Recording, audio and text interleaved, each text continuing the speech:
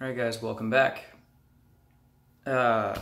Sorry about the live feed. It cut out at the last minute. It's just my luck. So,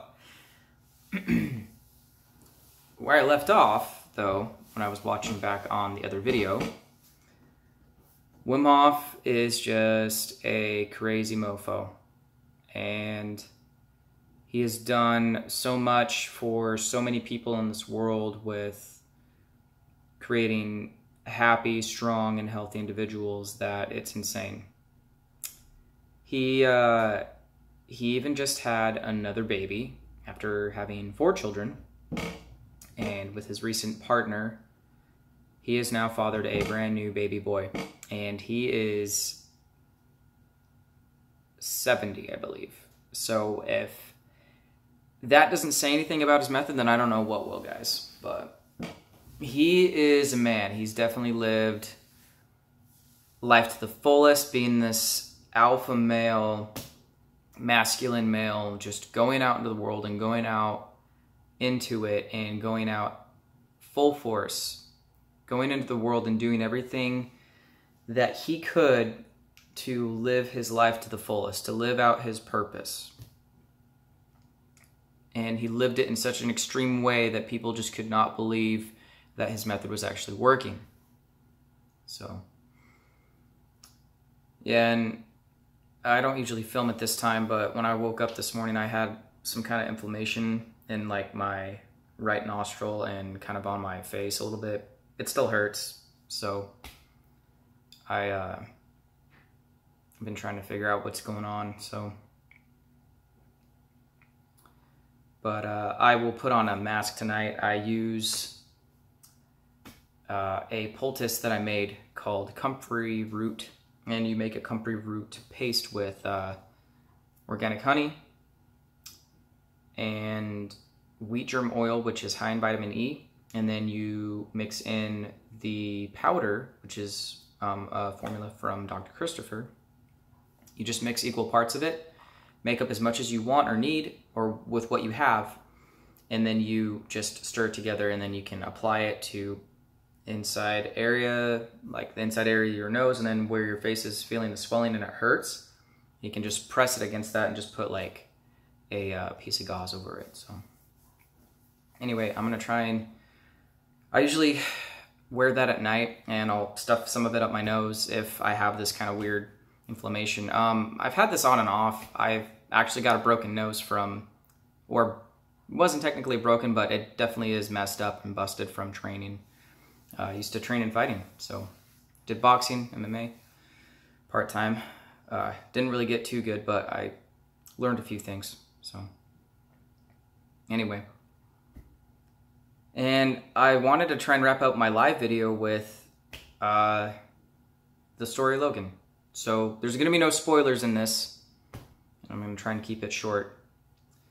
But, you know, like I was talking about earlier, you know, being an alpha male or living as a masculine man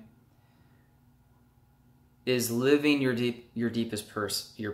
Or you're living your deepest purpose. Living your deepest purpose. That is the point of being a man and being in masculinity and having that masculine energy. Deida talks deeply about this in the book, The Way of the Superior Man. I cannot recommend that enough for guys to read if they really want to know the differences between masculine and feminine energy. They are real. They do affect one another. They polarize each other.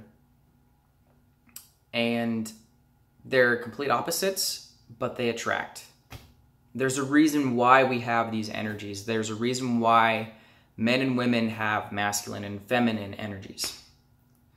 And so it's like in the last part of the story of Logan in the movie, at the end, he finally realizes that he has to do this. He finally realizes that he comes to his realization that he has to be a hero.